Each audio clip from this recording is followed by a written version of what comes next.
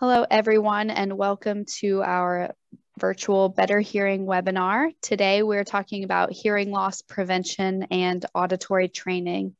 My name is Caitlin Whitson. I'm a doctor of audiology at UNC Chapel Hill's Hearing and Communication Center. I'm joined by Anne Marie Egan, who is our fourth-year doctoral extern, and she will soon be leaving us to graduate. And in about a week and a half, she will also be a doctor of audiology. A little bit of background about our clinic for those that have never been here before. We are a nonprofit faculty practice of doctors of audiology. We were founded as a training clinic for the doctoral students going through the audiology program at UNC Chapel Hill. We work with every hearing aid model and manufacturer, and we run on an unbundled or fee-for-service business model. In addition to hearing aid services, we also offer balance and tinnitus specialty testing. And we've recently opened a satellite clinic at the Orange County Sportsplex in Hillsborough, North Carolina. And the picture at the bottom right is a picture of our main clinic off of Farrington Road behind the Shell gas station on Highway 54. We are growing our YouTube channel, and here's a link for how to access it. Please subscribe if you haven't already. We'll post new Better Hearing webinars every month, as well as some other videos related to our clinic. So May is Better Hearing and Speech Month, and what better topic to talk about when we think about better hearing than auditory training and hearing loss prevention? Today, we'll start with a discussion on how to prevent hearing loss, and of course, the top preventable form of hearing loss, the most preventable form of hearing loss, is that caused by noise. We'll also spend some time talking about age-related hearing loss and how antioxidants may be preventative. Anne Marie will then go on to talk about different forms of auditory training and have a discussion on lip reading and communication strategies.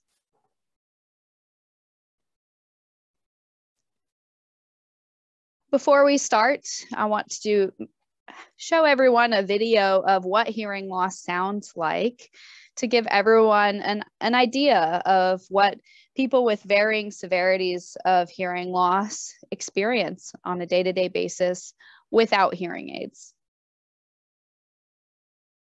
I know I'm young, could be a little bit wiser, but I've had my fair share of love, and I've seen enough of pain and hate and fire and ice to know the cold will suffice. Yes, you surprised, I'm educated. Please don't underestimate me if you cannot tolerate my opinion on human rights and sacrifice. Let me give you some advice. Question the media for once in your life.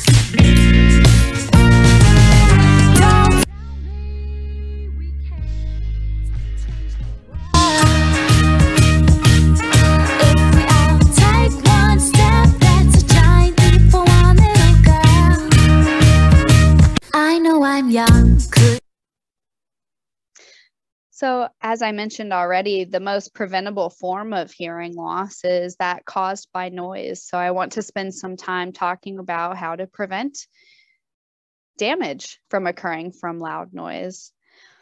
There is a huge risk of noise exposure right now and noise-induced hearing loss happening for young adults all across the world. And worldwide, 1.1 billion young people are at risk of hearing loss due to unsafe listening practices. Worldwide, over 43 million people from the ages of 12 to 35 live with a disabling hearing loss already. And among young people in that same age bracket, in middle and high-income countries, nearly 50% are listening to unsafe levels of sound through personal audio devices, and about 40% are exposed to potentially damaging levels of sound at loud places like nightclubs, bars, and sporting events. Noise-induced hearing loss is also the most common military occupational disability. So it's a big problem and a growing problem. How do you know when sound is too loud? When is my hearing at risk of being damaged? Well, if you're at an event and you have to speak up for the person next to you to hear you, it's probably too loud. If you have to keep moving closer and closer together to be heard where you're very close, it's probably too loud and could be damaging your hearing. And then, of course, later, after you leave a loud event, if speech around you is sounding muffled, if you've got ringing in your ears, you have probably done some damage to your ears. And it's damage that is not always reversible. To give you an idea of how loud sounds can be, we've shown this chart here, and volume and loudness is measured on a decibel scale. And this scale goes from about 0 being very, very soft up to 140 plus being painfully loud. And average conversational speech falls somewhere around the 60 decibel range. Something as soft like whispers or leaves rustling, maybe around 20 to 30 decibels. And then other very loud sounds like a hairdryer or helicopter flying by, around the 100 decibel range. How do you know how loud the volume is of the place you're at? How do you know what it is in decibels? Well, an audiologist would use a sound level meter to take noise measurements around, but not everyone has a sound level meter that they can use. There are really nice smartphone apps out there. And if you type sound level meter into your Play Store or App Store, you will get a lot. NIOSH, the National Institute for Occupational Safety and Health, has created a really good and pretty accurate app that we recommend to our graduate students, and we talk about a lot with people. When you open it up, it'll automatically start taking a sound measurement. And if it gets to be about 85 decibel or above, it's too loud and it could start causing damage to your ears. So you want to consider moving away from the noise or putting in earplugs or using earmuffs to protect your ears. Damage from noise exposure can be temporary or it can be permanent. With temporary hearing changes, or what we call a temporary threshold shift, things can sound muffled after a loud noise exposure, like using power tools or going to a loud concert. Or you can have some ringing that seems to recover within a few minutes to hours. Newer research has shown that maybe that what we thought was temporary was not so temporary after all. Hearing seems to return to normal, but actually some of the stereocilia inside the inner ear have been damaged, and that damage adds up over time. So it may not be as temporary as we originally thought. And then, of course, we can have permanent damage. Sometimes you're around a loud noise exposure, like a gunshot. You have muffled hearing after, and it may not recover at all, or it only partially recovers. And that we would consider a permanent threshold shift. And then, of course, there's permanent because of an acoustic trauma, which is an extremely loud sound like a gas explosion or an impact noise like metal on metal collision. And these are usually very short bursts of extremely loud noise. And those are more rare, but they certainly can happen. And they cause true trauma to the ears. And you could even have bleeding from the ears. So how exactly does noise damage hearing? So this is a diagram of our auditory system, and our ear canal is shown here with sound waves moving through it. The sound waves come to our eardrum, and the vibrations of sound get passed through the ossicles or the bones of the middle ear. And then sound comes to the cochlea, which is the inner ear. And this cochlea is very important. And this is where the stereocilia or hair cells of the inner ear are housed. Those stereocilia pick up the sound and then they send it up the nerve to the brain. And the brain is really what's doing the hearing and the processing of the sound. But the ear is how we get it to the brain. And so these stereocilia are very, very important for detecting and ultimately processing sound. So how do structures get damaged in the inner ear from loud noise? Well, there's both a metabolic process that occurs and a structural process that can cause damage. So we have some rows of these V or U-shaped hair cells. There's 3 rows down here of what we call outer hair cells and 1 row of inner hair cells inside the cochlea. And with noise damage, we see that many die or they become misshapen over time. And this is because of a metabolic process from the overstimulation of the ears by high intensity noise. It can result in decreased blood flow to the cochlea, which then results in excess production of reactive oxygen species. Reactive oxygen species are responsible for the aging process in many parts of our body, but in the ears as well. And they can start a process called apoptosis, which is a process of the cell dying.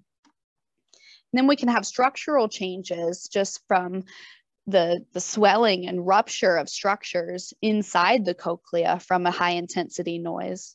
The cochlea is filled with fluid and the membranes can stretch and swell and sometimes rupture. And if fluid rushes out, the hair cell will be exposed to air and it will die.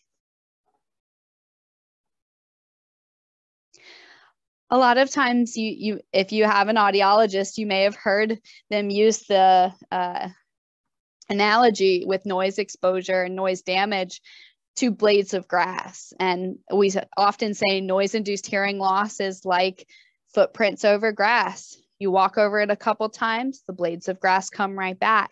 But if you stomp really hard or if you trample over it, if it becomes heavily trafficked, the grass will eventually die there. And noise exposure is very similar to that. What does noise-induced hearing loss look like in patients when they come into our clinic? Well, often they'll report symptoms of trouble hearing in background noise. They'll report a high-pitched tinnitus or ringing in their ears. They'll usually say that other people are mumbling or other people just don't speak clearly.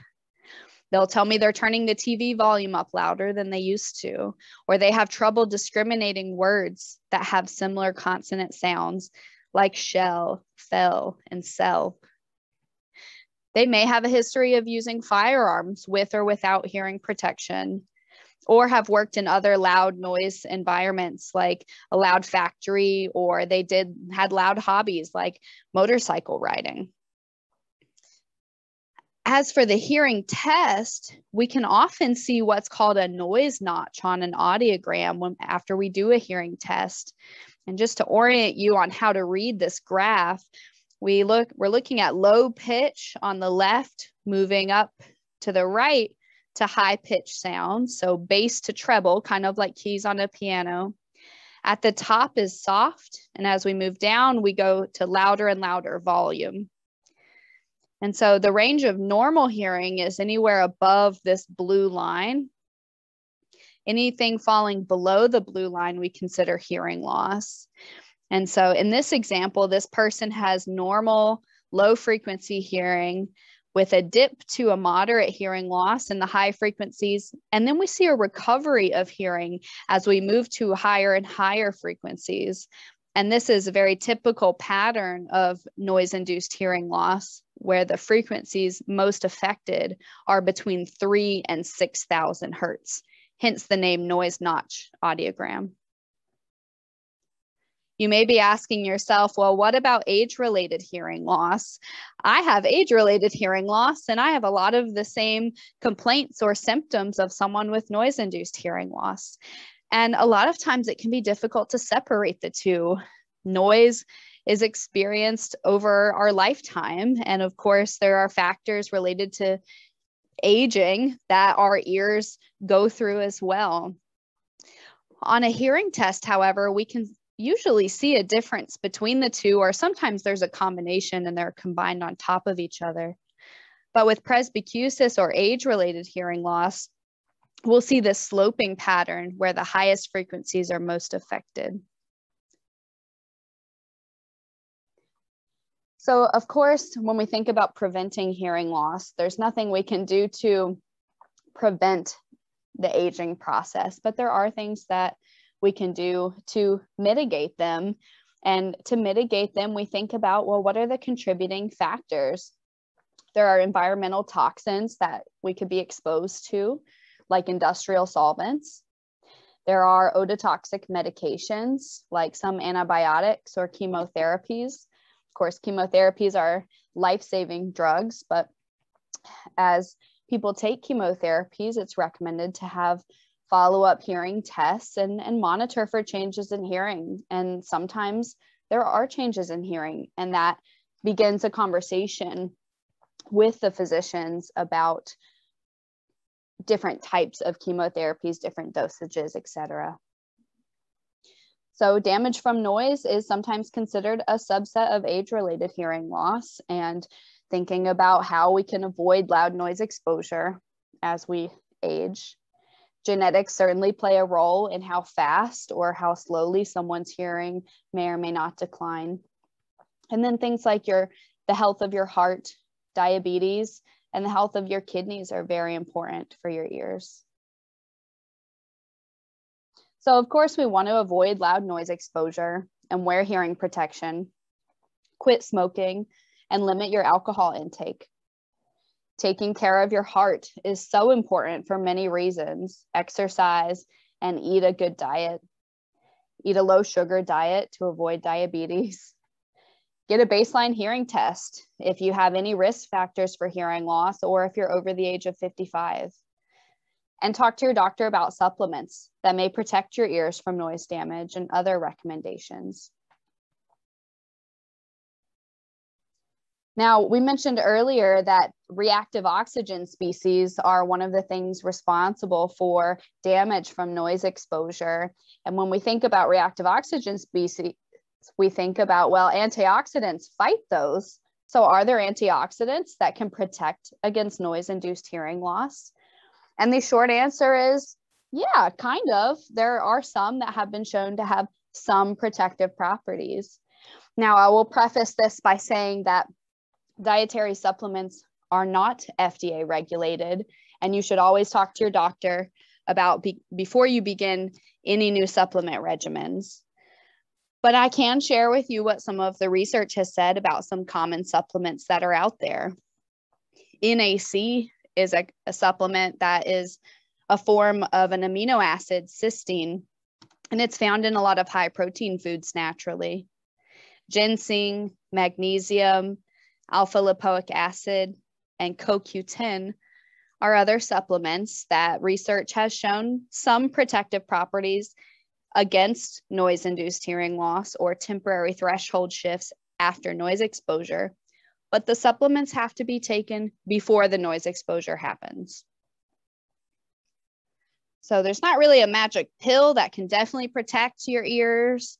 There's no way to protect or prevent aging, but there are things that we can do to help and to hopefully prevent even a little bit. There are a lot of other health conditions that are related to hearing loss, and everything is just a piece of the puzzle. Audiologists are concerned about your ears, but your ears are not the only thing on your body.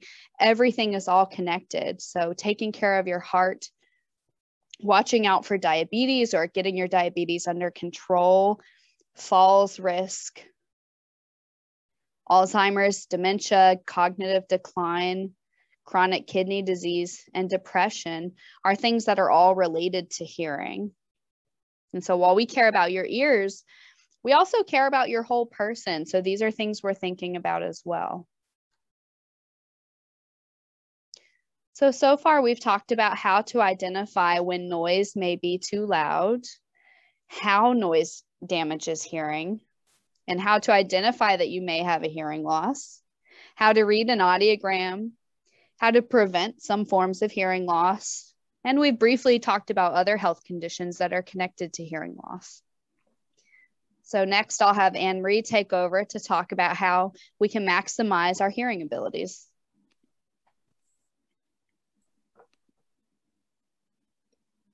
All right, Dr. Whitson, can you hear me okay? Wonderful. So like Dr. Whitson mentioned, she talked more about preserving what you do have. The next portion will be more focused on maximizing the hearing that is left. And so that is what we are going to talk about first with what hearing devices we have. So how do I maximize my hearing ability? Well, the critical first step here is making sure you're getting the most benefit you can out of your hearing devices. Are they programmed with real ear measures? Do they have a good physical fit on your ear so they don't fall out? Have you had your hearing tested and your hearing aids programmed recently? Are your hearing aids clean? A little bit of wax can block a whole lot of sound. And are you wearing them at least 8 hours a day? A lot of research shows that the more you wear your hearing aids, the more your brain is able to make use of the sound. With that, we recommend that you wear your hearing aids as many hours as possible. You use both speech and visual cues and a couple other items that we'll go over in this talk. I mentioned real ear measures on the other slide, and in case you're not familiar, this is the #1 thing we recommend with hearing aid programming. It's basically a tiny microphone that goes in the ear canal, and it allows us to actually measure the output of the hearing aid to make sure we are giving you exactly the correct amount of sound for your specific hearing loss. And so as you can see in the red right on the left side of the screen, it's basically a guessing game without having real ear measures done. But in the green, we are able to measure and correctly prescribe the right amount of sound for each individual patient.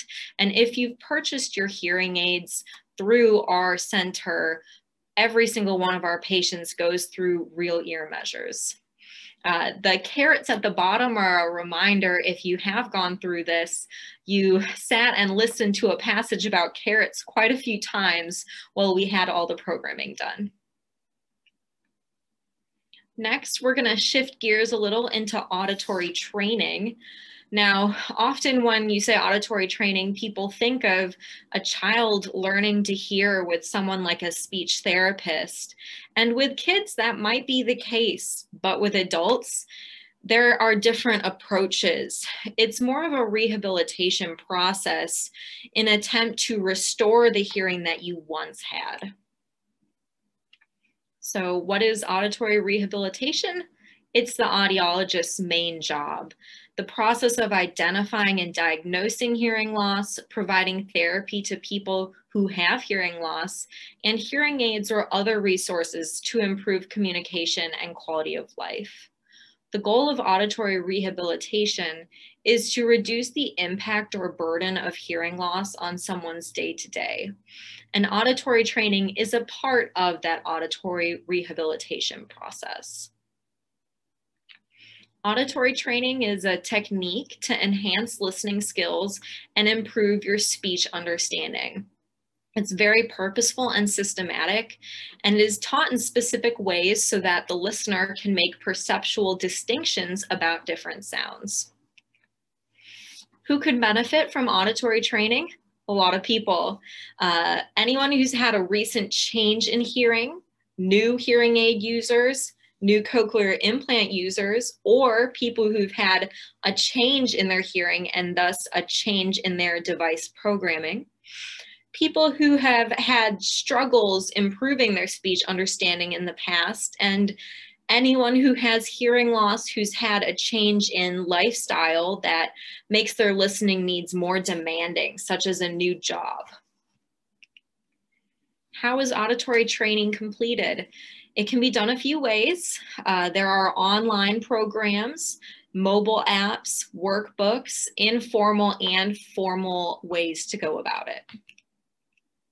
LACE is an online computer program developed by audiologists and engineers, and LACE claims that they developed their program as a physical therapy, and that they are helping you with your auditory system and building it to be stronger, just as you might have some sort of physical weakness that you devote time and energy to make stronger.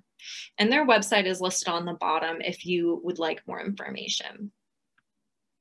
This is a screenshot of their website, and as you can see on there, the cost is about $100, and it's accessible to anyone. So it is a widely available program.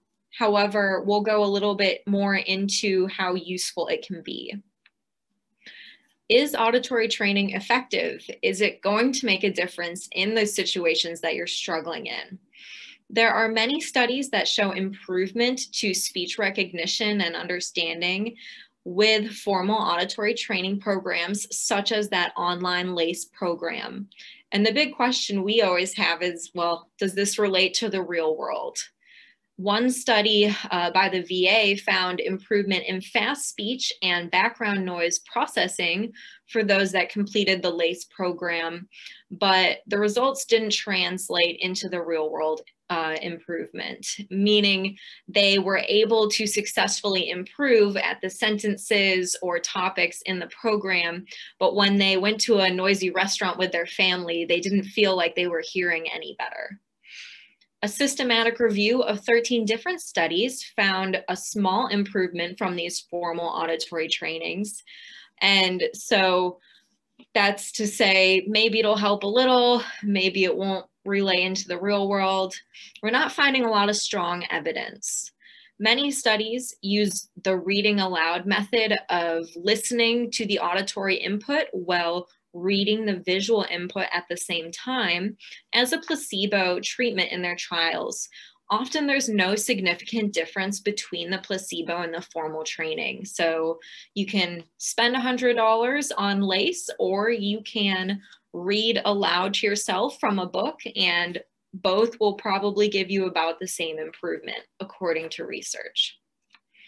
So is it effective? Well, like I said, there's some improvement, there's some questionability of how much it will help you in different environments. And overall, you might just want to consider the more affordable options of reading a book to yourself before you pay for something out of pocket. Informal auditory training, as I've started to touch on, is doing things like reading aloud to yourself, reading along with an audiobook, watching the TV with closed captions, and talking to yourself throughout the day. This allows your brain to hear all sorts of different speech sounds, but also have some context to help understand what they should be.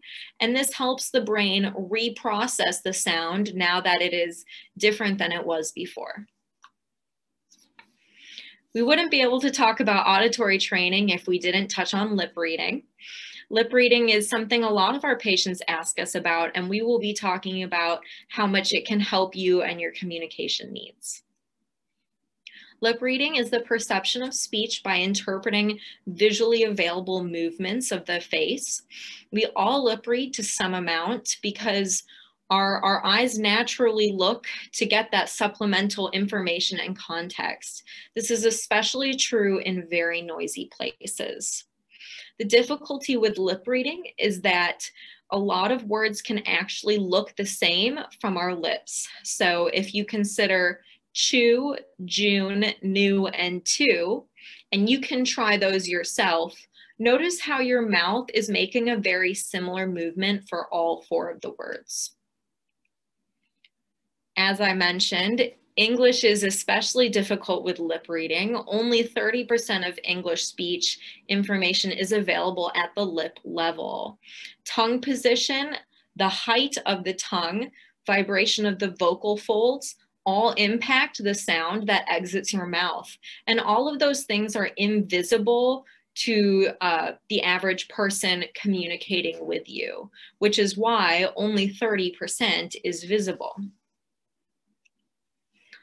Lip reading research is limited and outdated. Some people are simply better at it than others.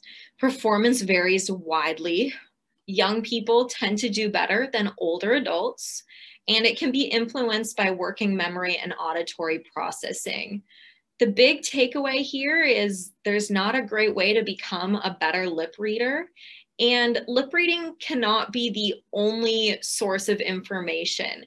It is a supplement, something that can provide extra information to help your brain fill in the gaps, which a lot of us were using before we covered our face with masks in the pandemic. But using it as the sole source of information will cause you to have a lot of flounders along the way. So how do I maximize my hearing ability if I can't improve my lip reading skills? Well, we would recommend communication strategies. These are different things to help bridge the gap with the damage from the hair cells to the hearing that you once had.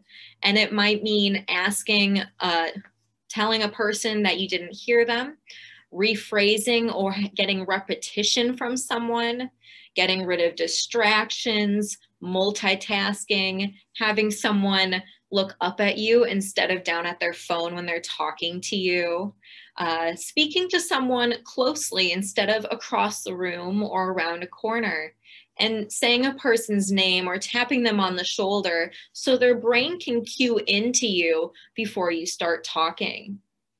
The photo on the bottom right hand is also a reminder that our environment impacts how well we can hear.